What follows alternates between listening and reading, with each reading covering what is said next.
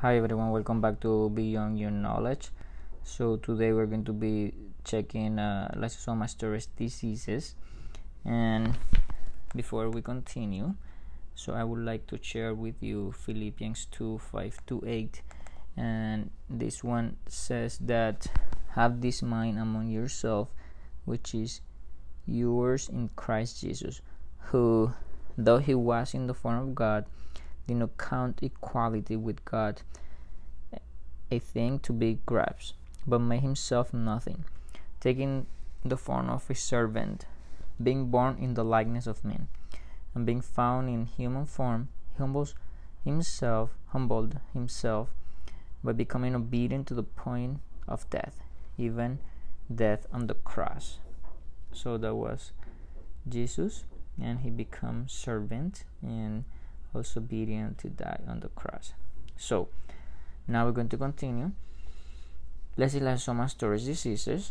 Okay, so everything starts with occurs in the lysosomes. So the lysosomes are organelles, but where we can find it in the cytoplasm of the eukaryotic cells, and also what does it do? So they are going to help in the degradation of substance by the action of enzymes, okay, so that are enclosed in a membrane. Okay, so now let's just see here. Next I will show you a picture of the cells, and you can see the cytoplasm with the line, and because the lysosomes are in the cytoplasm and the lysosomes are in the circle, the blue one. So now we're going to enter into the pathways of the lysosomal storage diseases. So before we see the pathway, so there are lysosomal storage diseases. We have two groups. So one is sphingolipidosis, and then the other is mucopolysaccharidosis. So each group, the sphingolipidosis has 6 and the mucopolysaccharidosis has 2. So those are the most important for the USMLE. So let's just number the sphingolipidosis. So the first one is Tay-Sachs disease, the second one is Fabry disease, the third one is metachromatic leukodystrophy, and then we're going to see now the number 4, which is Graves' disease, 5 Gaucher disease, and then Niemann-Pick disease. Okay, so in the mucopolysaccharidosis we have 2, and one is called Horler syndrome, and then the other is start with the same, which is HU, which is Hunter's syndrome. Okay, so let's just move on to the next one, and now here with the lysosomal storage diseases, so we're going to see the pathway, and here everything starts with ceramide. So ceramide, probably why I just said that everything starts with the ceramide. Ceramide, first, the meaning of the ceramide comes from the Latin word ceramide or ceramide, and which cera means wax and amide, so which is a component of the vernix gaseosa. Okay, so but the ceramides in our body are a family of waxy lipid molecules. This ceramide is composed of sphingosine and fatty acid. Ceramides are found in high concentration within the cell membrane of cells, since they are component lipids that make up sphingomyelin. Listen to this. One of the major lipids in the lipid bilayer is the sphingomyelin, and then we will see how this is affecting the diseases. So with that in mind, I think also they are involved in different things, like for example differentiation of the cellular signaling, differentiation, proliferation, program cell death of the cells. Now this is ceramide. Now we will see here that I just draw some lines. So this is just with the purpose that we practice at the end, so the pathways. So this is how it looks like without letters. Okay, so now we will fill this. The lysosomal storage diseases continue. Ceramide, and then we start. So with the first one is going to be GM2. So you want to go from GM2 to GM3. I just said before. So but you need an enzyme, and this enzyme is going to show up as green. So and the enzyme is exosaminidase A, and then you go from GM3, because you already got the GM3, you need to go to glucocerebroside. Okay, now on the other side you need to go again to glucocerebroside, but through another component, and this one is called ceramide triexoside, and you need an enzyme, and this enzyme is called alpha galactosidase A. Okay, so then we need to continue. Remember, our goal is to go to ceramide. So then we continue, and here we have now from glucocerebroside we need to go to ceramide, and the enzyme that we need is glucocerebrosidase. Okay, beta glucosidase is the alternative name. So then after that, so we have another component here which is called sphingomyelin, and this enzyme is sphingomyelinase. Well, now we go to the south part, or to the bottom of the ceramide on this left corner. So we have this component called sulfatides, and then sulfatides need an enzyme to continue working, and the enzyme is aryl sulfatase. Okay, so now after that you get a product, and which one do you think it is? And it is so aryl sulfatase A, and then you need the product is galactocerebroside, and the enzyme is galactocerebrosidase, which is going to convert to ceramide. So let me just say it again. Sulfatides go to galactocerebroside using aryl sulfatase A. Galactocerebroside need to go to ceramide, but need an enzyme, and the enzyme is galactocerebrosidase. Okay, so move on, and here you can see all those numbers. So 1 for exosaminidase A, 2 for alpha galactosidase A, and so on. So the purpose of those numbers is to name the diseases. Okay, so now let's just see the diseases in the lysosomal storage disease, and we have this here, have the numbers, and then let's just see now the diseases. So the first one, if you are coming from GM to GM3, you have the enzyme exosaminidase A. If the patient for any reason doesn't have this enzyme, is going to have the disease Tay-Sachs disease. So Tay-Sachs disease basically present Tay-Sachs disease. It is a progressive neurodegeneration developmental delay. They have a cherry red macula, also the lysosomes with onion skin, but this one, Tay-Sachs disease, doesn't have a parasplenomegaly. Now there is another disease that is going to look like this one, which is one that we're going to see but have hepatosplenomegaly, is Niemann-Pick disease, but we will just go to that one soon. Now if you don't have this enzyme exosaminidase A, so GM2 ganglioside is the substrate that is going to be accumulated. This disease is an autosomal recessive. So now let's just move on to our second disease, and this disease is the one that is called Fabry disease. So Fabry disease,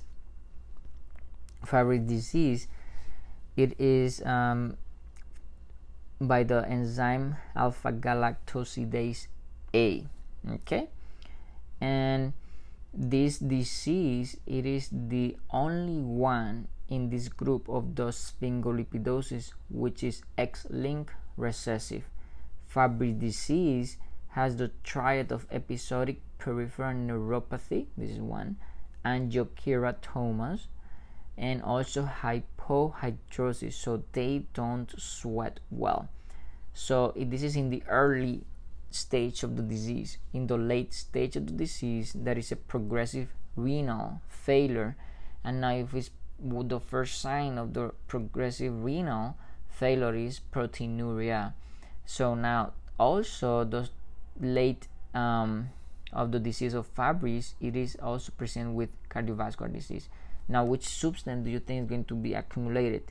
Yeah, you're right, ceramide to exoside, because you cannot go from ceramide to exoside to glucocerebroside because alpha galactosidase A is deficit. So let's just see our third disease. So we are now located in glucocerebroside, and this disease, which is going to have deficit of the enzyme glucocerebrosidase or beta glucosidase. The enzyme, this enzyme and the disease is called Gaucher disease. Okay, so Gaucher disease present, first autosomal recessive, and this one is the most common of all those, and has hepatosplenomegaly, pancytopenia, osteoporosis, avascular necrosis of the femur. Also, they have bone crisis, so that means pain. They have Gaucher cells, which Gaucher cell, it is basically lipid-laden macrophages resembling crumpled tissue paper. So, and the substrate going to be accumulated is glucocerebroside, okay, because you cannot convert it to ceramide. But if everything goes well, you arrive to ceramide finally from that part of the pathway. And our next disease is from sphingomyelin to ceramide with the enzyme sphingomyelinase, which is sphingomyelinase is going to be deficit in Niemann-Pick disease. And this Niemann-Pick disease present with a progressive Niemann-Pick disease, Niemann-Pick disease, progressive neurodegeneration, hepatosplenomegaly, foam cells, and also lipid-laden cell macrophages. So the foam cells are the lipid-laden macrophages. Okay, what was the one that we saw that has lipid-laden macrophages? Gaucher. But Gaucher has lipid-laden macrophages resembling crumpled tissue paper, which is called Gaucher cells. But this one is in Niemann-Pick disease called foam cells. Now, Niemann-Pick disease has a cherry red spot on macula like Tay-Sachs disease, but it differentiates because I will find in the patient with Niemann-Pick disease hepatosplenomegaly. Okay, so let's just so if everything goes well, so we can move on to our next disease, and our next disease is come from sulfatides to galactocerebroside using the enzyme sulfatase A. If sulfatase A is deficit, the patient is going to get metachromatic leukodystrophy. Okay, so and then this disease, how is going to present? It is the patient has a demyelination of the central system, nervous system, or the peripheral nervous system, with ataxia and also dementia. So, and the substrate are going to accumulate cerebroside sulfate. I just remember now. So I didn't mention in Niemann-Pick disease the substrate that is going to be accumulated, and is sphingomyelin. So basically the substrate accumulated is the substrate that is before you have the enzyme. So if your enzyme failed, everything before or the substance before is the substrate which is going to be accumulated. So let's just come back again. Metachromatic leukodystrophy, just to review it. So central and peripheral demyelination with ataxia, dementia, and the enzyme deficit is sulfatase A. So it is autosomal recessive, and it is cerebroside sulfate. Now, our next disease, it is the one that you go from galactocerebroside to ceramide, and the enzyme that is going to be affected galactocerebrosidase, and the disease called Krabbe disease. Krabbe disease, it is presented with peripheral neuropathy. So how we can remember that? So start with the letter K. Imagine the center line of the K, which is the central, but it's not it is go to the peripheral. You have two lines, one up and one going down. So this is go to the peripheral. Krabbe disease, peripheral neuropathy, destruction of oligodendrocytes, developmental delay, optic atrophy, and globoid cells. So it is autosomal recessive as the others, with the exception of Fabry disease, which is the only one in this group of the sphingolipidosis, which is X-linked recessive. So the substance accumulated in the Krabbe disease, galactocerebroside cycosine. Okay, cycosine, basically it is a highly cytotoxic lipid that accumulates in the nervous system in the absence of this enzyme or the enzyme of galactosyl ceramidase. So chemically it is a galactoside of sphingosine. So this is cycosine. So important, so it's very or highly cytotoxic lipid that is going to accumulate the nervous system. And then the consequence is, for example, peripheral neuropathy, destruction of the oligodendrocytes, developmental delay because your peripheral nervous system is not working well, optic atrophy, and globoid cells. Well, with that in mind, we can move on. So lysosomal storage diseases. So here you have this, and please pause your video and fill these blanks. So basically the green, it is for the enzyme, the red is for the disease, and the blue is for the substrate. Okay, so just right there, and so after you are done, so you can come back and then you can review it. Here it is, all the answers again, and then let's just move on. And now, thanks, good job. And here we saw all those sphingolipidosis, and which are those that are on the left side, like Tay Sachs disease, Fabry disease, metachromatic leukodystrophy, Krabbe disease, Gaucher disease, Niemann-Pick disease. So now we're going to see the mucopolysaccharidosis, and as we mentioned at the beginning, we have two. One is a Hurler's syndrome, and then the other is Hunter syndrome. Okay, so now let's just see those two and the enzyme of each of those. So if it's for Hurler's, it is alpha 2 hydrogenase, and then for Hunters, because going to hunt is going to eat, and after you eat, so you ate, and for this is going to be iduronate 2 sulfatase. Okay, so and then thank you so much for watching, and God bless you all, and keep it going, the good work. God bless.